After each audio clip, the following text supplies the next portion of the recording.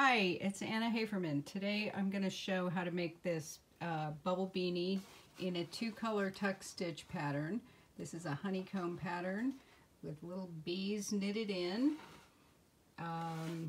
It's a fun pattern to do, and we're going to do it on the mid-gauge LK150, or it can be done on the Brother KX350 as well. The yarn I'm using is the Plymouth Select DK Merino Superwash, and this one is called Natural.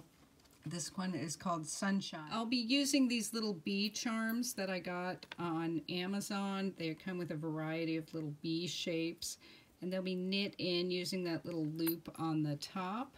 I'll put a link to where you can order these on Amazon. I'll start by pulling out every needle from 49 on the left to 49 on the right, and then I'm going to push back every fourth needle and E-wrap cast on the groups of 3 all the way across. So when I've done that, I've got groups of 3 all the way across, and then only a group of 2 on the end. So then I'll leave myself a long tail of yarn so that I can sew up the hat at the end, and then start E-wrapping on all the needles I've pulled out all the way across. Now that I have my all my needles E-wrapped, I'm going to reset my row counter to 0. I have my carriage on tension 3.5. I have my carriage set on normal, so that means the back levers are all the way to the back and the front levers are all the way forward. And that's the same on the KX350. Just set to normal, and then I'll knit 30 rows. And this will be the brim of our hat. And it will be this part here, and then we'll hang this hem, and then we'll start in our pattern.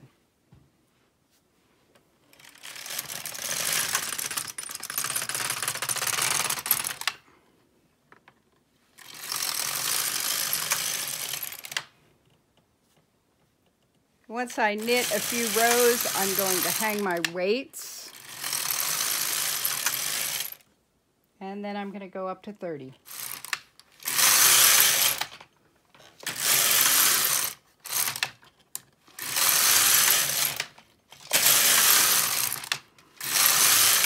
Now I've got 30 rows knit, and now I'm going to hang the hem. So I'll take the weights off. Now that I have the weights off, I'm going to hang the hem, and what I'll be doing is hanging in this bar of empty, where the empty needle was, I'll hang that last little bar on the empty needle all the way across, so that I have a folded hem.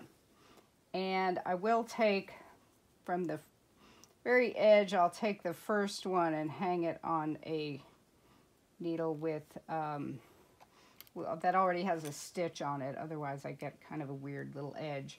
So I'll just start on this side, getting every one of those little bars and hang them on that empty stitch, pulling that empty stitch out so that I will have all my needles in work for my pattern. So what I'm doing, I'm just sticking the transfer tool in here and hanging it on the bar. And I show this also in the first bubble beanie hat pattern that I made, and this is the exact same hem.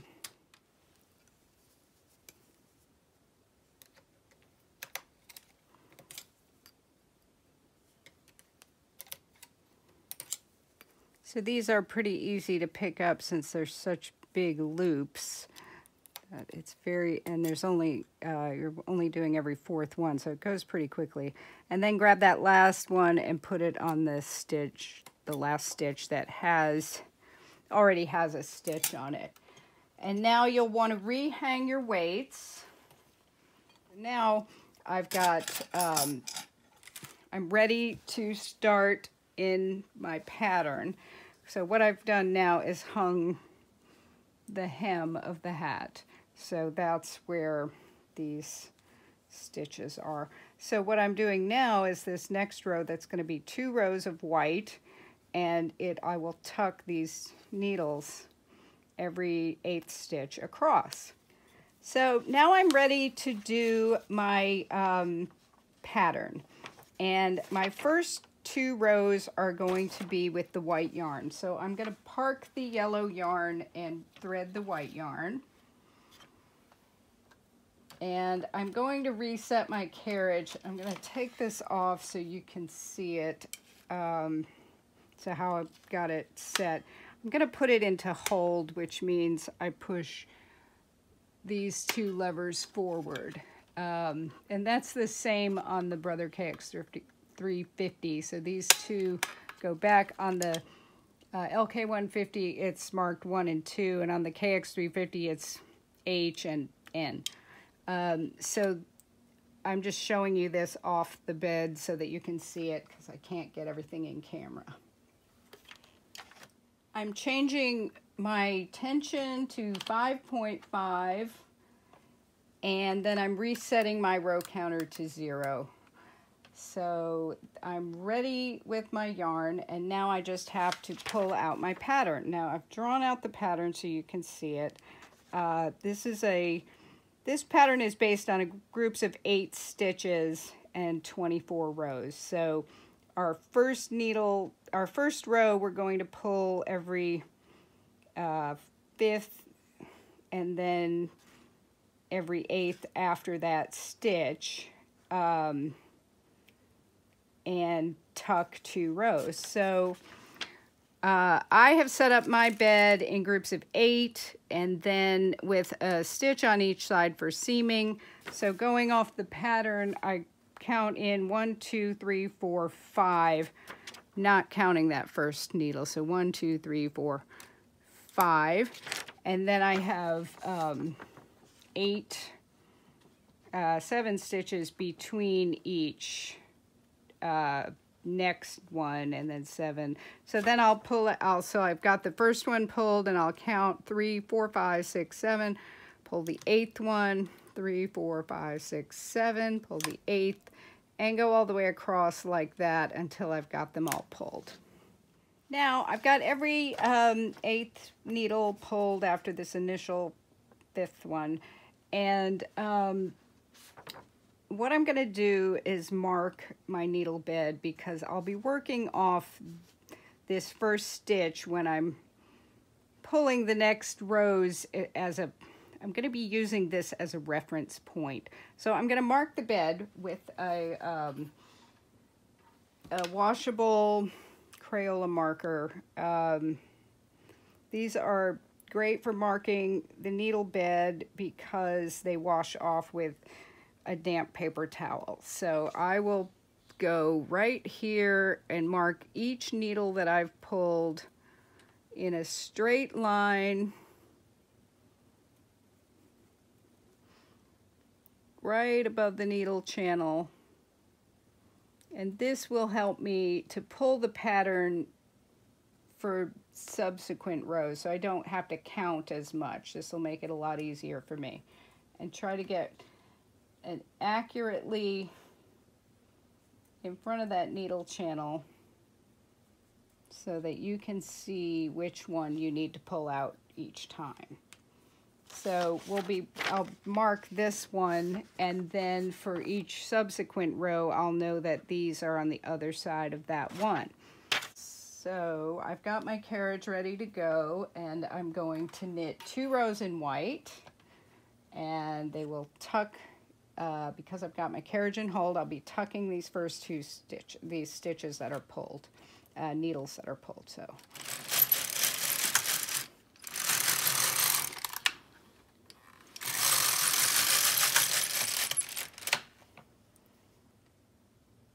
now for my next 2 rows, I'm going to go back and look at my pattern again, and the needles I need pulled are on the other side of these. So I want these needles to knit, and then I want the next one, the ones I pull out, to tuck. So the first thing I want to do is get ready, because I'll be going with the yellow yarn. So I'm going to unthread my white and park it on the side. And I showed that in the, I think the slouchy beanie, I showed how to do that. So get your yellow yarn ready, because we're going to switch. We're going to go 2 rows white, 2 rows yellow, 2 rows white, 2 rows yellow, and that'll make our pattern. But we will also have to push our needles that are in hold, or needles that are in hold. We'll push those back to upper working position, and then we're going to pull out the next needles on each side. So these will be the ones we pull out now. So anything that's in working position or upper working position is going to knit on the next pass, but everything we pull out to hold will tuck. So we'll do every 2 on each side of those, because I want these to tuck this time. So I've got those ready to go, and then I'll knit 2 rows of the yellow yarn.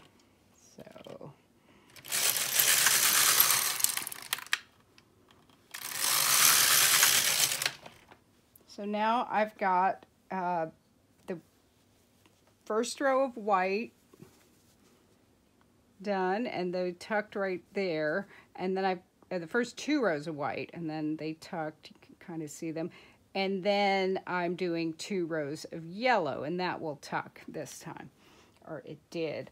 Now the next part of the pattern is the groups of 3. So the first thing I want to do to get ready for my next 2 rows, which are going to be yellow now, so I've done the 2 rows of white were 1 and 2, then 2 rows of yellow, which were 3 and 4, 2 rows of white now. I think I misspoke. So I'm going to thread the white yarn first, and just be ready with that, the right color yarn threaded in my carriage. So I've got the white. I'm going to thread the white and make sure it's ready to go. Make sure it's in the slot, ready to go, and you have the proper amount of tension on it, so you're ready. Now with the pattern, the next ones I'm going to pull out are these groups of 3 on either side of the groups of 2 here. So first I'll push my needles that are pulled back to upper working position, so they knit on the next row, and then I want the groups of 3 to tuck. So I'll pull out 3 on each side. And this is pretty easy to do once you learn the pattern. You can just grab them with your fingers or your fingernails.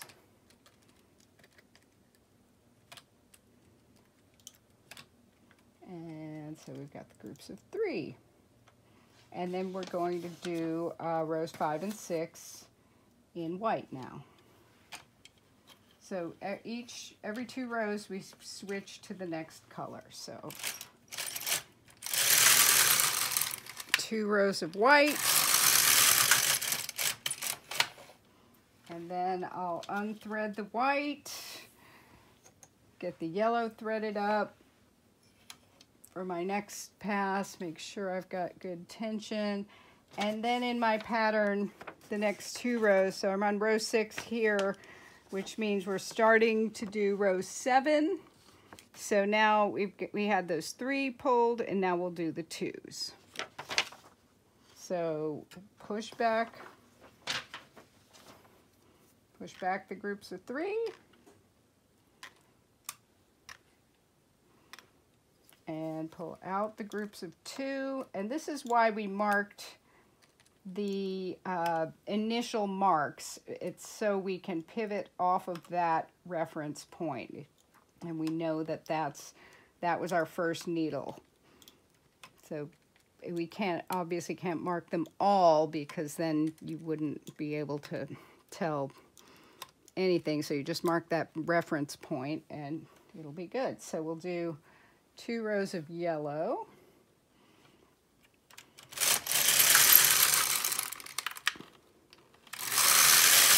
That's 7 and 8.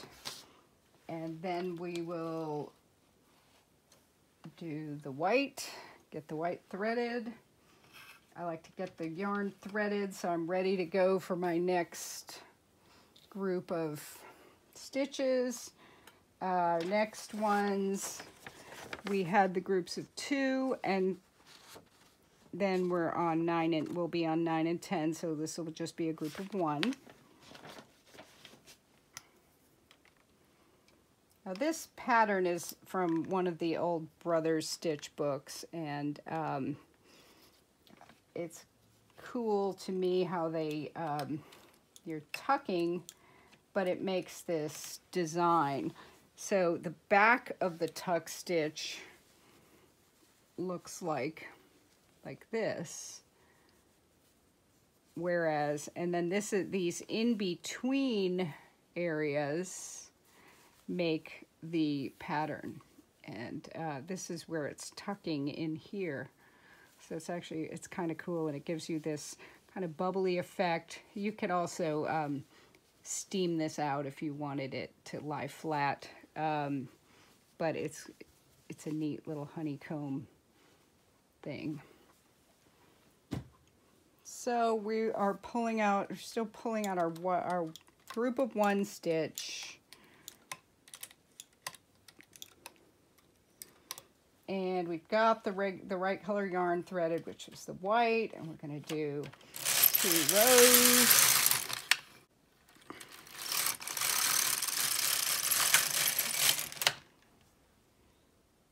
So now we've finished row 10, and if you see here, rows 11 and 12 don't have any stitches tucked. So we'll switch back to the yellow yarn for that last group, and so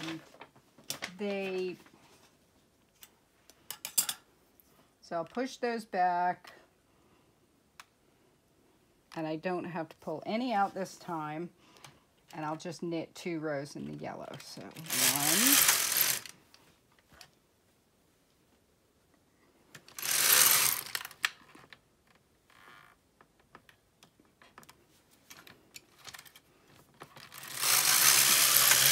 2. So now you see I'm on row 12, and I've finished my first group of stitches.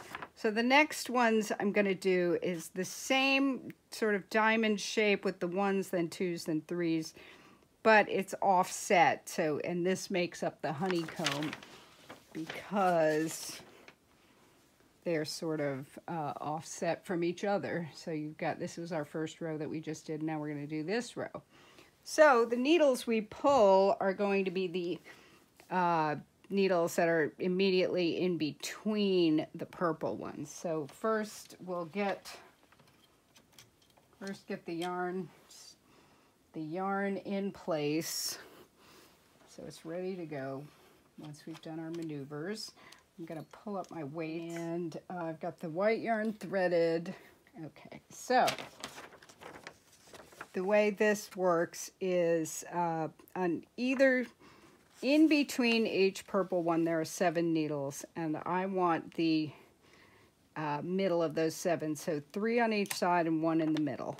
So if we're counting from the beginning of our pattern, our first purple was here, so 3, and then there'll be that. The first needle in our pattern is this one, because remember we had 1 for seaming. So we'll pull that and then count 7 in between, just like we did here. So we've got 1, 2, 3, 4, 5, 6, 7, and then pull each needle after that. So let's see.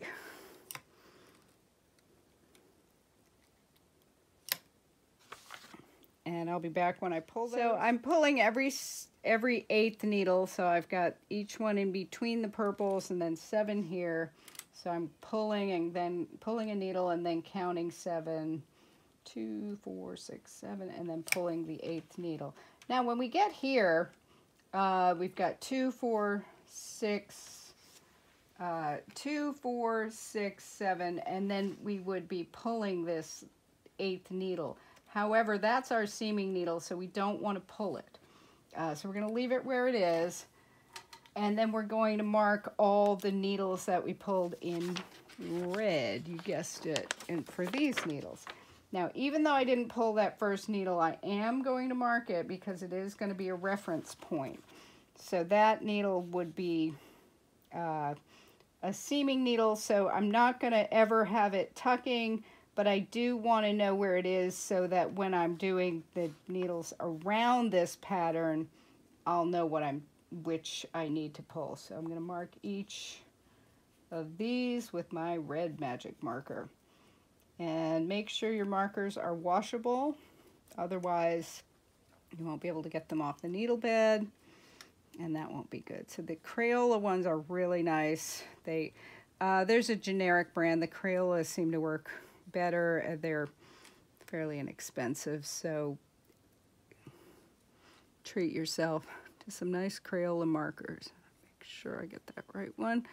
And so I just mark right along there with the channel so I can see exactly where I'm going. And so now we are on row 13 and 14 here. So I've got my white threaded up, and I'm going to do rows 13 and 14.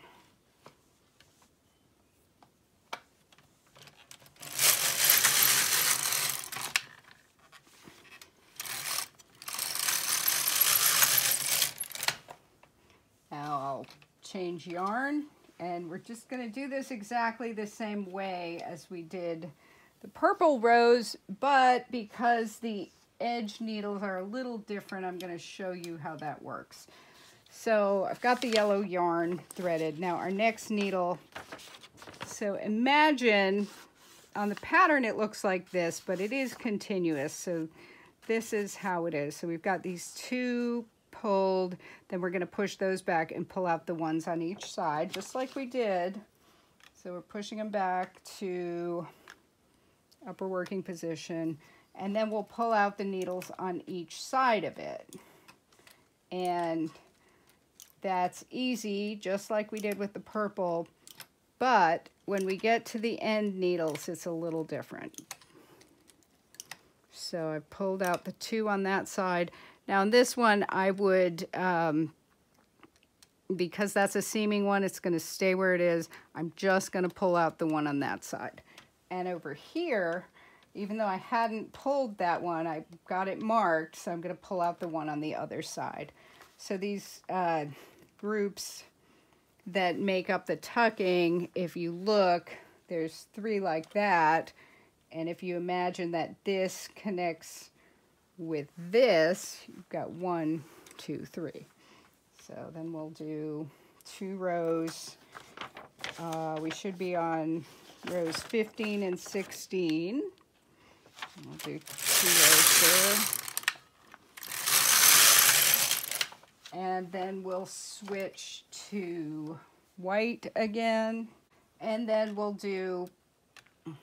doing the same thing. We're just taking into account the edge needles. So we did 16. So we're going to be on rows 17 and 18. So that's the 3s. The groups of 3. So we pull out each group of 3, just like we did. And the on the end, we're just compensating for, if you look here, you've got the red needle is pulled and then the one on that side, but this one stays where it is and that one is over here. So We're just trying to make the pattern continuous because we'll be seaming it up the side and we want it to seam nicely. So here, the red needle would be the one in pattern, but we're going to leave it where it is because it's a seaming needle, and then pull that out. And when I say it's a seaming needle, I've got this seam here where I've sewed it up with mattress stitch. And then here's what the seam looks like, and I want it to be as close to invisible as possible. And it comes out pretty good. You have to be, it doesn't always work exactly perfect, but it looks pretty good. So I'm happy with that. So then I'll got my white ready. I do 17 and 18.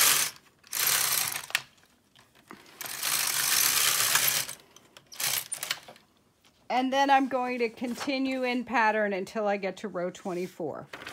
So now it's time to put a bee on the hat. And as you see here, these are knit in. So this is a kind of fun thing to do. And then you don't have to weave in any tails.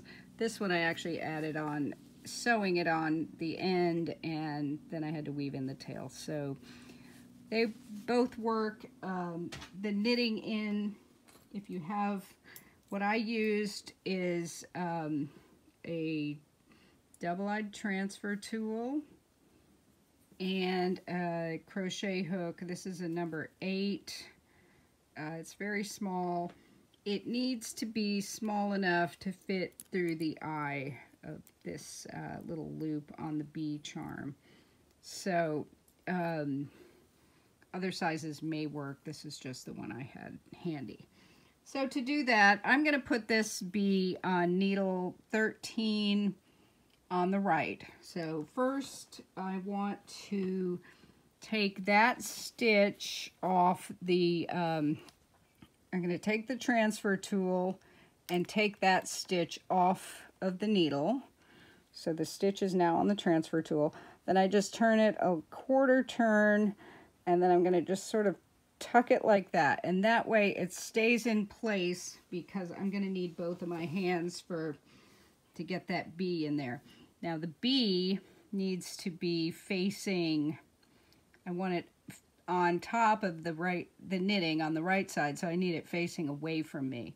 So what I want to do is get the little eye of the bee in there, but on the other side. So I'm going to put it in there and try to get the little hole right there. Then I'm going to take my crochet hook and stick it right there, and it'll just kind of balance right there while you're doing your other thing. So you'll take your transfer tool, carefully turn it so the stitch is facing how it was originally, and then take your crochet hook and get it into the stitch. So now you've got both the bee and the stitch on the crochet hook. Now you want to pull the stitch through the little eye of the bee. So pull down on the knitting so that you get some resistance and it comes right through. Then take your transfer tool again, and you've got the stitch on the transfer tool, and now get it back on the needle. And that's how you sew the bee, how you knit the bee in. The next, I'm going to continue in my pattern. I'm on row 22 now. So here's my last pass with in my group of 24. I've got the yellow threaded, and I'm going to do I've got these needles pushed back, and these are the 2 rows with no needles selected.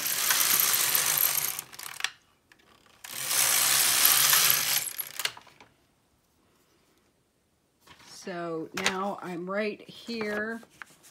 I've done 24, and then I'm just going to start at the beginning. So I'm going to do up to row 60, which would be 5 groups of these. So of this, it's 2.5 groups, so it's 5. I'll do one purple, one red, one purple, one red, one purple. And then I'll finish the hat. So I have finished my 2.5 repeats. So I've got 5 rows of bubbles. So this was a purple row, a red row, purple, red, purple. I'm on row 60. I put my bees on row 22, needle 13 on the right, then row 42, needle 12 on the left, and on row 58, needle 31 on the left. You can put them on any needles you want. I like to just sort of graduate them a little. Now I've cut my white yarn, so you now will be transferring every stitch to its neighbors, so we're decreasing for the top of the hat. So we'll just go ahead and decrease every stitch,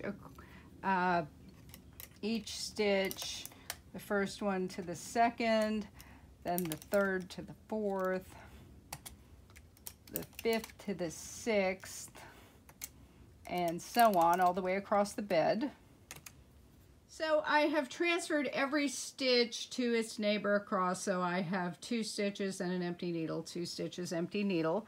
And so I don't want these in-between needles to knit, so I'm going to push those, the ones with no stitches on them, all the way to the back.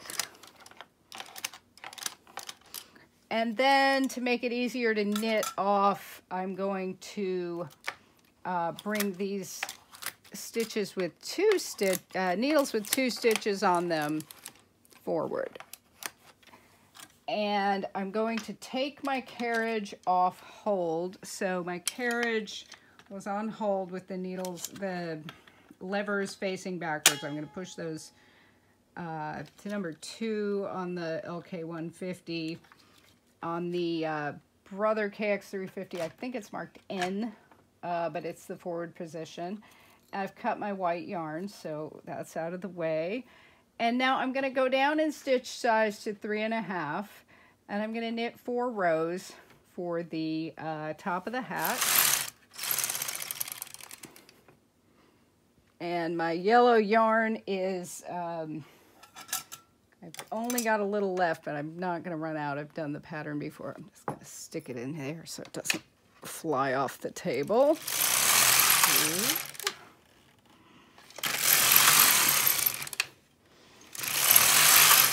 4. So now all I've got to do is cut the yellow yarn, and you can see I have a tiny bit left. I'm going to cut the yellow yarn and then thread. I'm going to sew these stitches off so I can cinch up the top of the hat. So all I'm doing is threading my transfer tool. You can use a darning needle if you prefer. And then I'm just going to sew these stitches off onto the thread so that I've got a stitch on.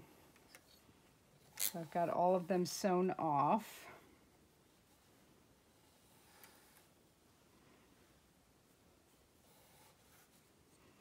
And then I will remove it from the bed once I'm done. So I'm going to do it like that. When it comes off the machine, it looks like this. There's our bees, and the top will cinch together. Here's the inside, and you see it has a lot of nice texture. So I'll take the yarn tail that I started with and sew along here, matching it. I'll sew starting from the inside along this seam here, and then go here, and then all the way up, matching the whites and the yellows. And then I'll cinch up the top and pull it in and then tie it together. All the way upside. So when you're done seaming up the side, take the seam that you seamed with and put that in towards the middle of the hat.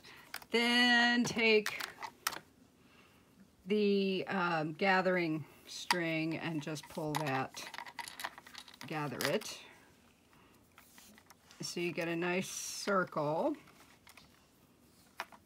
on top, and then we'll sew that together and make it look neat. So then just take this and start weaving in and close up the top. Cinch it up really nice.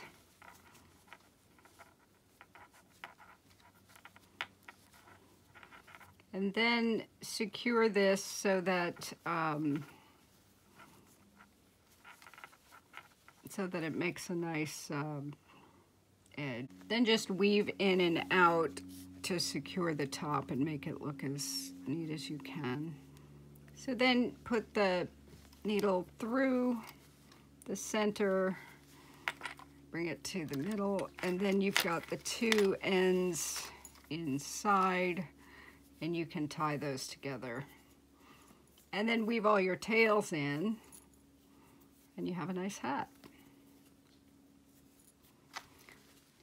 So here's the hat. I ended up sewing an extra bee onto the front. You could have knit that one in at the beginning. You could also have sewn in any of these bees. And if you like my videos, please click like and subscribe and hit the little bell so you'll be notified next time I put up a new project. Thank you.